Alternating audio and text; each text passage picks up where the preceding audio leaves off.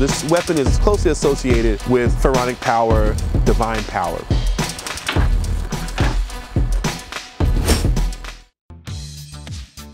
Of all the weapons in history, the sword is perhaps one of the most romanticized and iconic, becoming a mainstay of history, fantasy, and sci-fi genres. As we progress through the history of humanity, it's difficult to not cover the history of the tools of conquest and the weapons by which empires were built and destroyed. So as we advance, we'll be hitting on a few key points on the evolution of the sword and other common weapons, starting today with one of our earliest swords, the KHOPESH.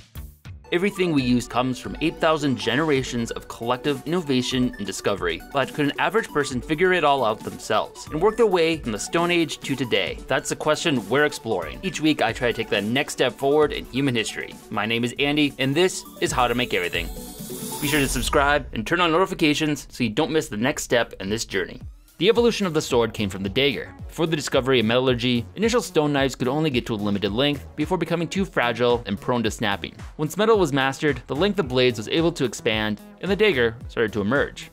As the skills improved and the stronger properties of bronze were discovered, the size of daggers could get bigger and bigger. At what point a dagger becomes a sword is highly contentious and depends on many different definitions. The first weapons that could possibly be considered swords dates to around 3300 BCE in Turkey, ranging from 18 to 24 inches long. The first weapons that can be unambiguously called swords emerged around 1700 BCE in Crete, with lengths around 27 to 40 inches. We'll be covering this era in a video in a few weeks, but today we're digging into this earlier Bronze Age era of short swords, and see about making one of the more unique ones that became common and symbolic in Egypt, the KHOPESH, which emerged sometime around 2500 BCE. To learn more about the specific sword and get some help in casting it, earlier this year we paid a visit to some experts in Austin, Texas. While there, we went down to the Gulf of Mexico to source glass wort for an upcoming endeavor on making glass from scratch.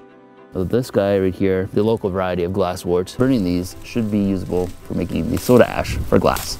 Chopped down some reeds on the banks of the Colorado River for our previous papyrus video, and then connected with our first expert, Gregg, the sword casting guy, to cast a wide assortment of Bronze Age tools for upcoming projects, including a pair of KHOPESH.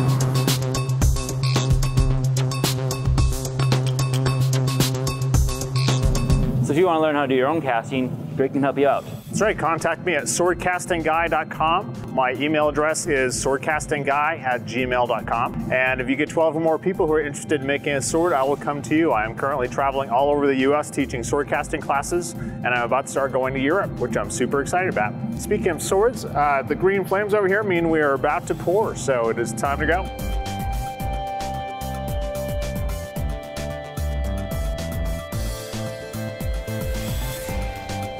In addition to the KHOPESHs, we also cast a bronze anvil to help assist in the work hardening of the edges of the blade.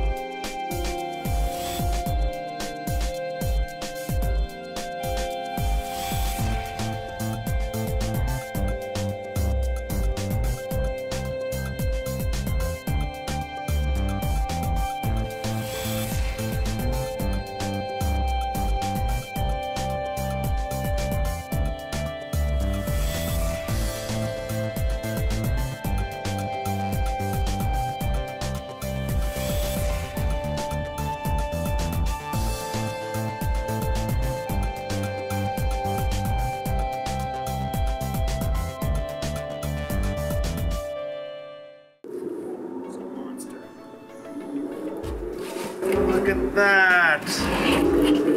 Oh, that came out great. That even looks like a ship's anchor. Let's try to take that carry on. Why don't you? Fantastic. Okay. Yep. Oh, look at that. That is Neil Burridge's KHOPESH. Now, it didn't totally sandcast perfectly, which I knew it would not, but it is recognizable as King Tut's KHOPESH. What didn't cast right? Right up here, there's a little void. The tip is not perfect. Though a lot of it did. Like that's actually pretty exciting.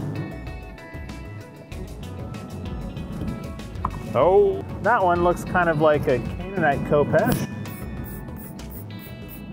Next, to understand a little better the history behind this unique weapon, we move to our second expert, who Gregg put us in touch with, Damon Stith. So I've been training in martial arts for over 30 years with an emphasis and focus on Africa and the Middle East for, say, the last 20 years. Featured on shows like History's Deadliest Weapons, Damon is one of the best experts on these weapons and has spent considerable time and research trying to reconstruct the combat styles of how these weapons were once used. Pretty much when we look at the shape, it's like a Klingon weapon. It's like it's from outer space. It's glory of the Klingon spirit. So the KHOPESH, in certain circles, is pronounced as KHOPESH. It's very interesting. We don't know much about its origin. We do know in Western Asia and Mesopotamia, they had sickle swords similar to the KHOPESH. It had more than just a battlefield significance to the Egyptians. It had like a spiritual connection to the gods as a sign of favor and a sign of power. There are many scenes that depict like the deities offering the KHOPESH to the current pharaoh. When we do see the KHOPESH in action, sometimes it's kind of in more of a passive role, traveling with the soldiers to the battlefield, but in an active role, we see it as a smiter. You've captured this foe and you're demonstrating your dominance over them, and you have it raised over here and you're gonna bring it down to crush them. So this weapon is closely associated with pharaonic power, divine power.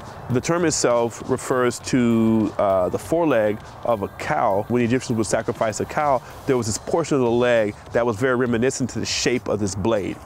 And so they will refer to the sword as a KHOPESH based off of that portion that they were offered to the gods.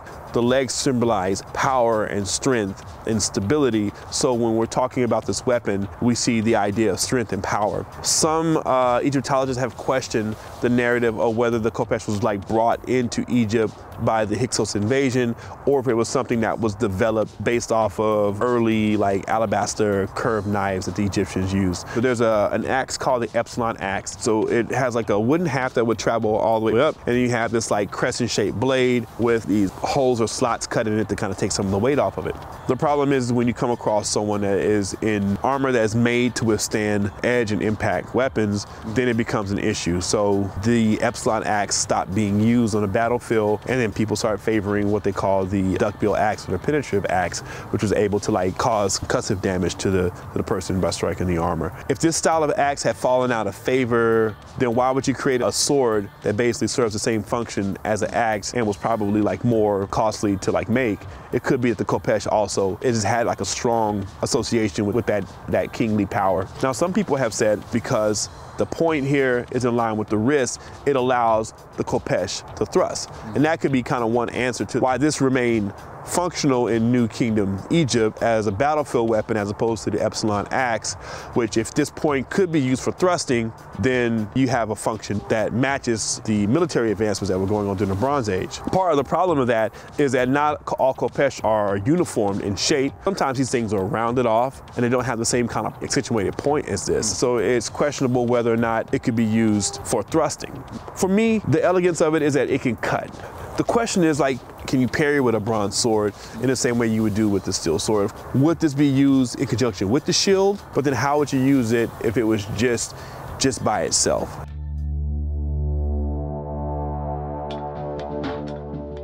While making the weapon is cool and everything, actually knowing how to properly use it seems just as important. So while there, Damon gave me a quick lesson of how to fight with a KHOPESH sword. Next week's episode will feature this lesson as I learned to fight like an Egyptian.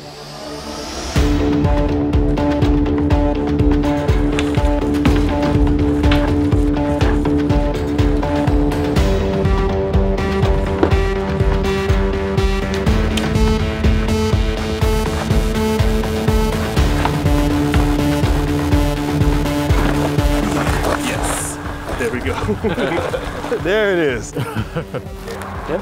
Still alive. If you are interested in learning these African martial arts, check out Damang's gym in Austin, where he offers a variety of classes on different African weapons and styles. Now back to finish up my cast KHOPESHs. All cleaned up and polished, let's have to handle.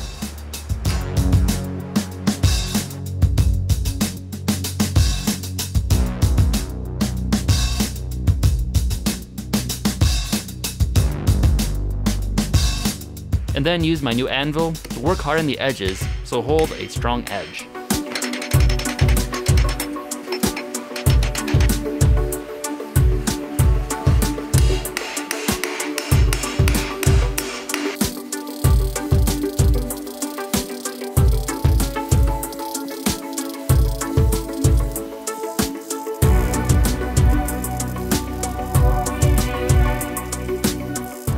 Then using some leftover juice of walnut husk, give it a nice stain.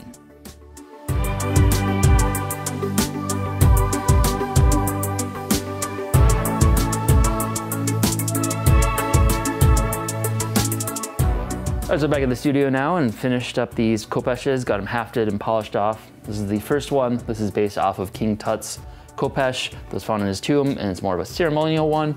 So I didn't actually put an edge on it, but did get it polished up. Just pretty hard with all the little grooves in it. It's actually a replica of a Neil Burridge that Gregg had. Yeah, this is kind of a display of power to show off a little bit. And then, did not see that. And then this one is more of a traditional one, a workhorse used for actual combat. So I sharpened it and put a bit of an edge on it. And in a little bit, we can put that to the test and chop some fruit up, smite them. So thanks again to Gregg and Damon for both helping me cast these and for teaching me a little bit of their history and how they potentially were used in actual combat. We're gonna be covering some other Bronze Age weapons, such as a more traditional sword and spear in the upcoming videos, and both of them also helped me with that. So you look forward to that in a few weeks. Beware the sea people. So let's try this out and chop some fruit.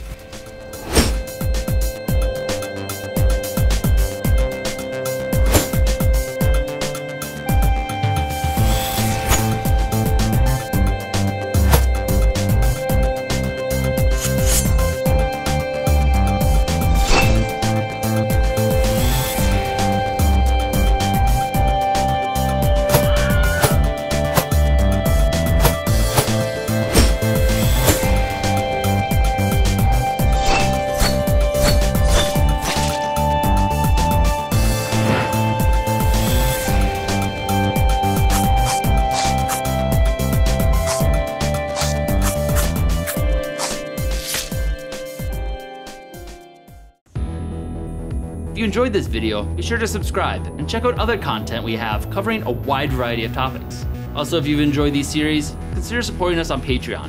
We are largely a fan-funded channel and depend on the support of our viewers in order to keep our series going. Thanks for watching.